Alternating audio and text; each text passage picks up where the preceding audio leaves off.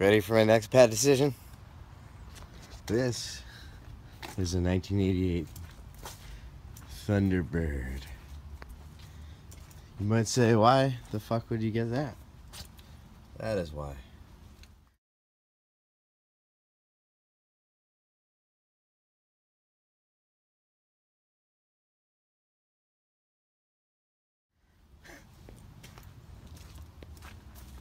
It's a turd.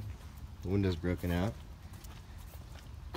But we have a 200 horsepower 4-cylinder that has a small shitty intercooler, and the bottom end could hold 400 horsepower.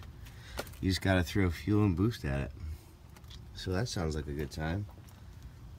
My plans are, if I can get it running in this piece of shit body, to beat the shit out of it for the winter, because my Subaru is usually my winter beater. And where's the boost gauge? Yeah, this is a fucking the automatics only went to 10 psi. This is a standard one, so it goes to 15, but it's rated for like 190 horsepower stock. I'm gonna drive it for the winter if I can, and then put this motor into a Ford Ranger that is ratty as fuck, because it'll still look like a 4-cylinder, and it'll sound like a 4-cylinder, because all my V8 ones, you could tell right away that it's not stock. But I'm hoping to make around 350 horsepower out of it, so it'll be the ultimate sleeper. So we'll see what happens. My good friend has it, and I think I'm gonna get it super cheap.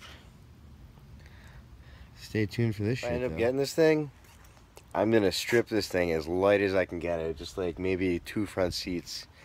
Rip it for the winter, try to get the motor run good, so when I swap it into a Ranger, like, she's ready to rip, ready to fucking beat up some Honda Civics and shit. But see what happens.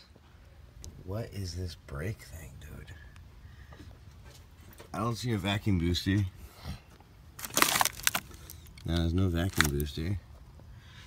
And there's this massive thing on the front. Maybe it's like the first ABS pump or something. I don't know. Sounds like fun. I can't wait to do burnouts in this thing. Check out these functional hood scoop. It ducks into this for the intercooler. Pretty sick. Back in '88. They were doing it before Subaru was. So let me know if I should buy this or not, or you think it's a completely bad idea. Leave some comments. Yeah.